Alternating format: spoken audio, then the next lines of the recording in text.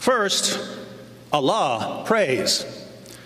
People ask, if Jesus is God, why does he pray? I have to remind them that we're Trinitarians. Makes perfect sense for the Son to speak to the Father.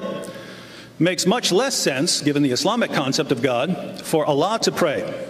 In Surah 33, verse 56 of the Quran, we read, "Surely Allah and his angels pray for the Prophet.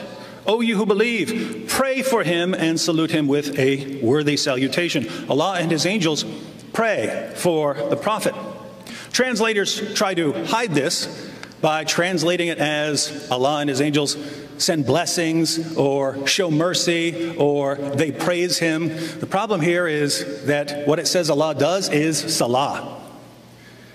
And you know what that means. You know there are perfectly good Arabic ways of saying all of those other things. Every Arab speaker in the world knows that salah means prayer. And it says that Allah does salah. So, who is Allah praying to?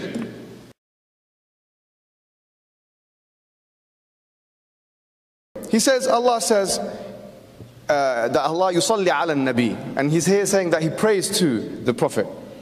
There's a difference between yusalli lahu and yusalli ala in the Arabic language. I knew this was going to happen. I knew this was going to happen.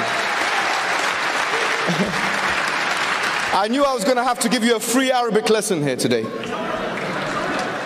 I knew it. And that's why the translators put for, not to the Prophet. You don't know what the words in Arabic mean. Don't speak salah. Come on, please, don't embarrass yourself.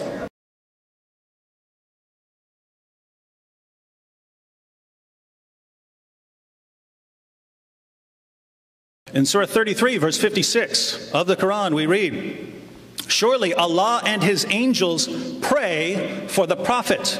And he's here saying that he prays to the Prophet. Surely Allah and his angels pray for the Prophet.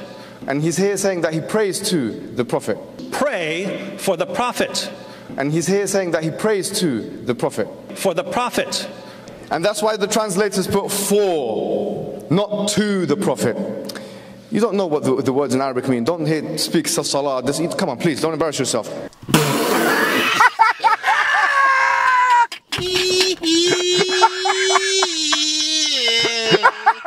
Oh, my chest. I can't breathe. I can't breathe. Oh, shit. Oh, shit, my chest is going. Oh.